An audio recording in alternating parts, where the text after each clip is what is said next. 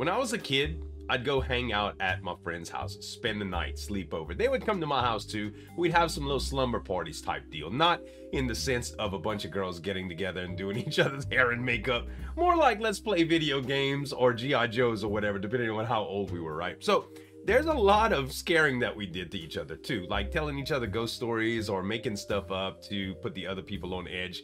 But there's some real scary stuff that happens at some sleepovers sometime too. So we're gonna react to a story today by MJV Animations about a sleepover horror story. Make sure to subscribe to MJV Animations. Subscribe to me if you like reaction videos, and let's get into this one. Sleepover horror stories. Before I start this, I just want to say that I in no way blame this on my friend or her mother at all.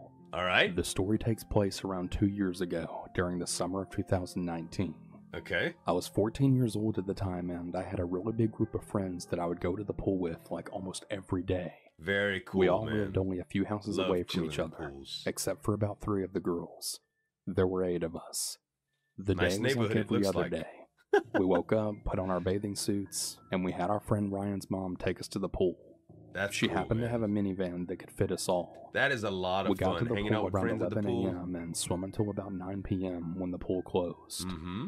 Since all of our parents were super close and we still wanted to keep the fun going, we decided to crash at our friend Ava's house. Okay. She had a huge downstairs basement that was soundproof because her dad used to teach guitar and drum lessons to people all the time. Nice. Party. 2 of our friends, Carly and Aaron, didn't really want to go because they felt really tired and dizzy for being out all day and night. Sure. The sun will wear you So out. we said man. our goodbyes to the 2 of them as their parents came and picked them up. And it only took about 4 minutes for Ava's mom to come get us. She Okay. had a smaller car, so we had to squeeze in a little more.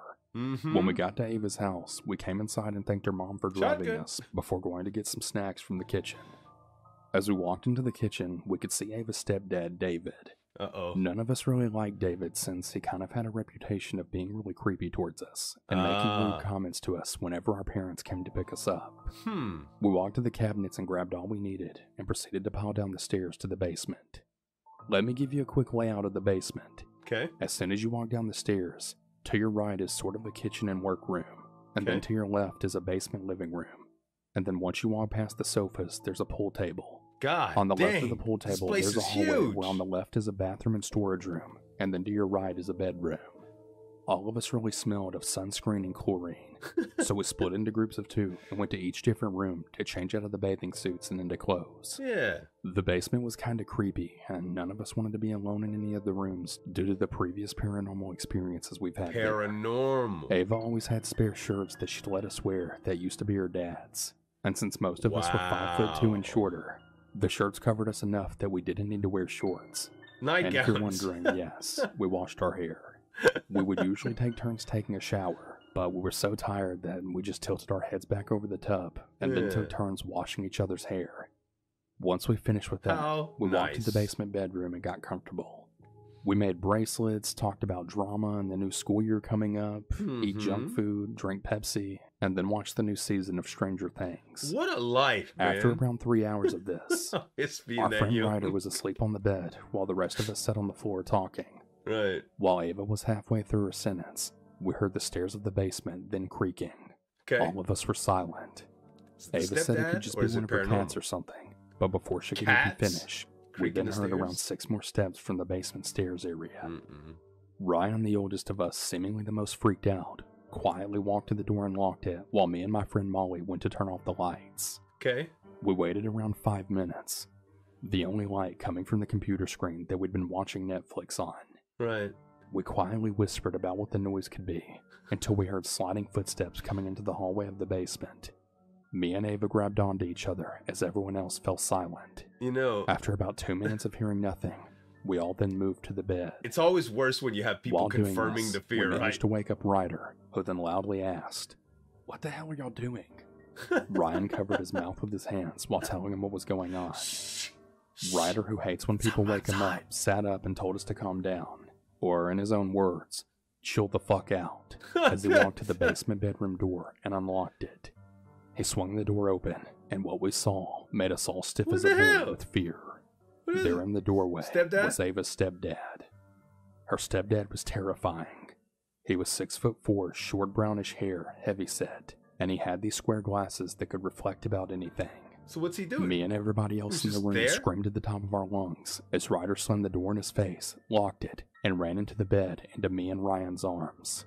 We all stayed as silent as possible. He lives there, though. For what felt like hours, as we heard Ava's stepdad groaning and asking if he could join us. No. Our friend Izzy and I began to cry while Ava called her mom to come down and get him. That's After weird, I'd say though, about right? 45 minutes, all was silent, and we ended up falling asleep piled up on top of one another.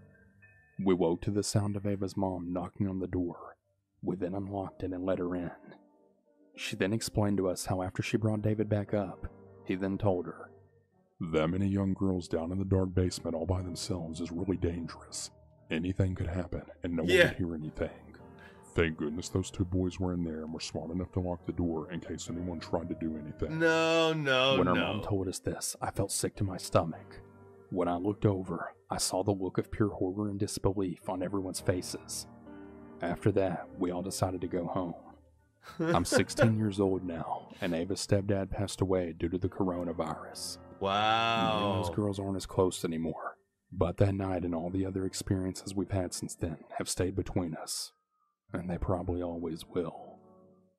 You know, I don't know if there was some details lost in the story, but hear me out. The guy lived there. Yes, he was creepy. Yes, y'all kind of egging each other on. Did he have any malicious intent by going down? He could have. Don't get me wrong. Wanting to hang out with a bunch of teenagers like that is weird, is strange.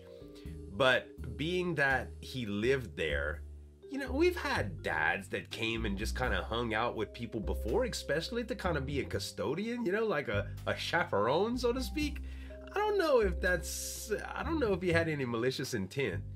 I don't know. Just because they felt like they was creeped out, and they said something about paranormal experiences too. Maybe it was far-fetched. I don't know. What do you think, guys? Let me know. As far as this video though, MJV Animations, guys, make sure to subscribe to him. Subscribe to me if you like reaction videos too. Thanks so much for watching. As always, this is Zueljin signing off, and we'll see you next time.